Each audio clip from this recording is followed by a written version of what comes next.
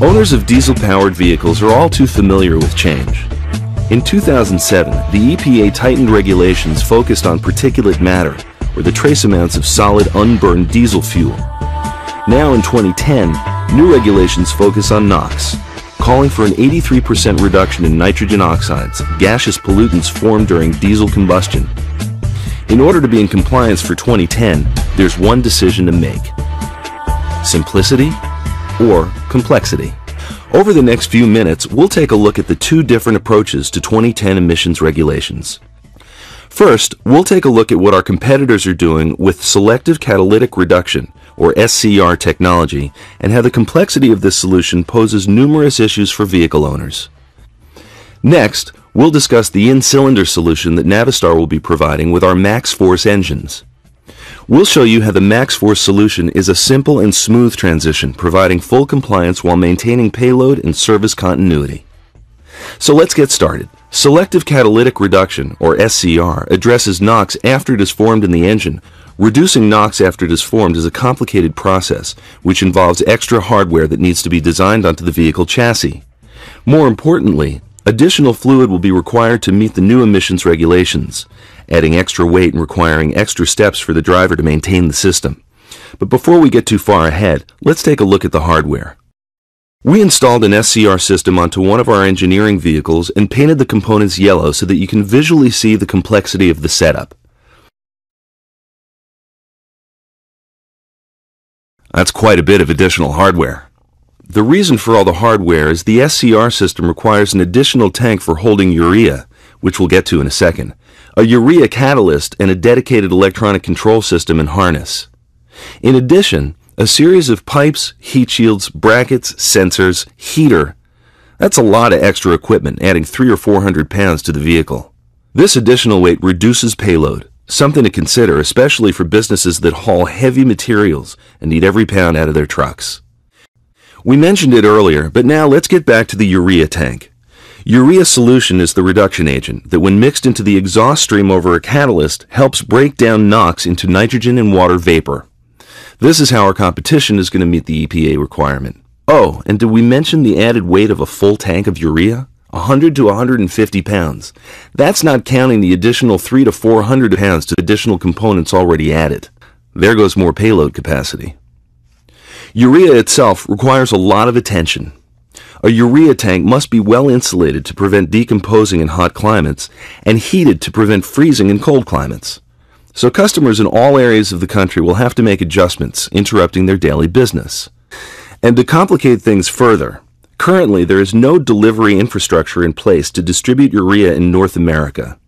How readily available urea will be is not known, and vehicles with SCR requiring urea will not be able to operate if the urea level in the tank dips below a specified and regulated level.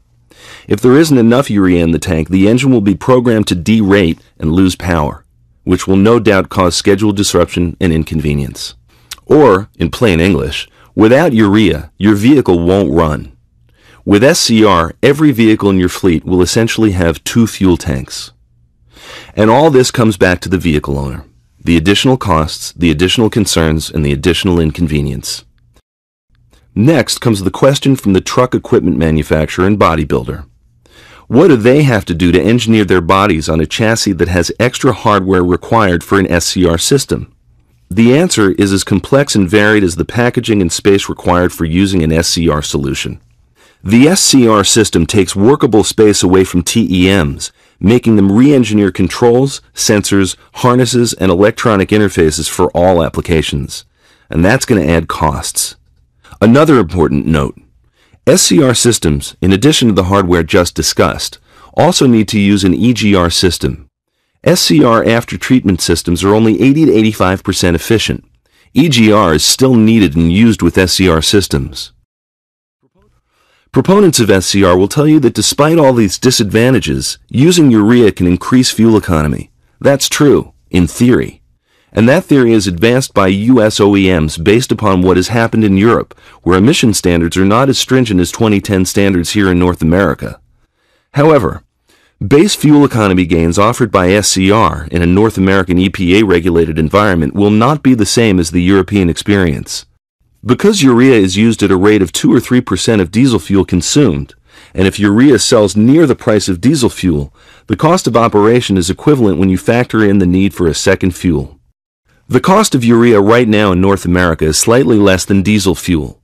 In Europe, where urea use is increasing, the price is also increasing, dramatically.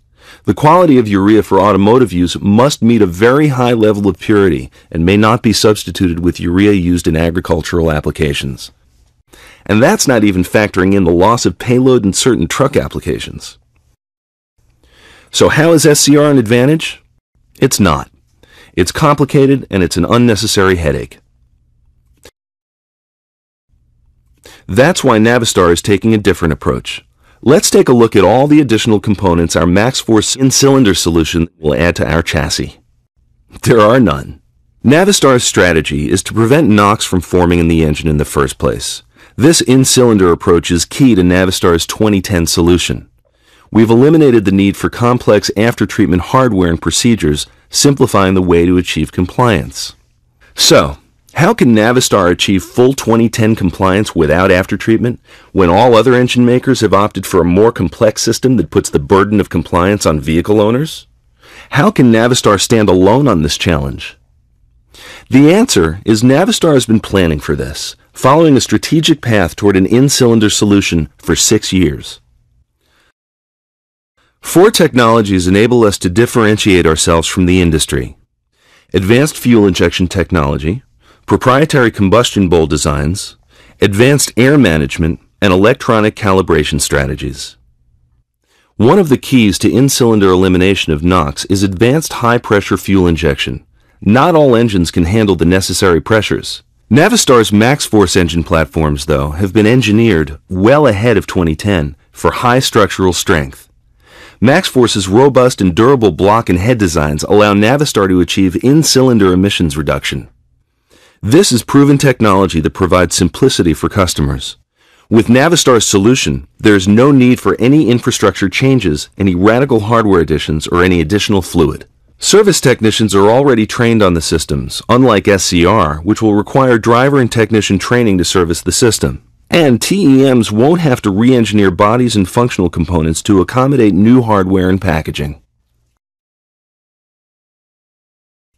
Navistar has manufactured nearly 1 million engines using these basic technologies since 2004.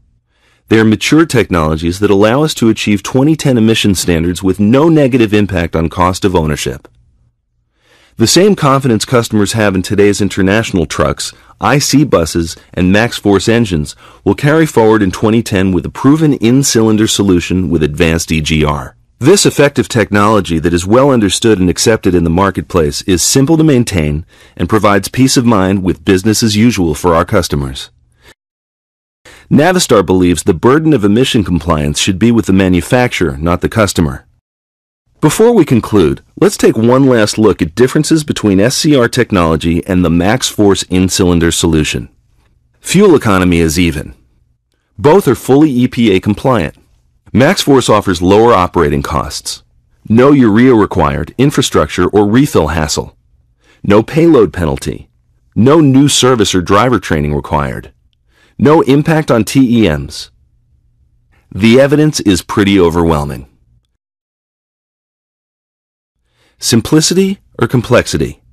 With the 2010 emission standards approaching, it's your choice. One road, it's business as usual. The other adds complexity to your business.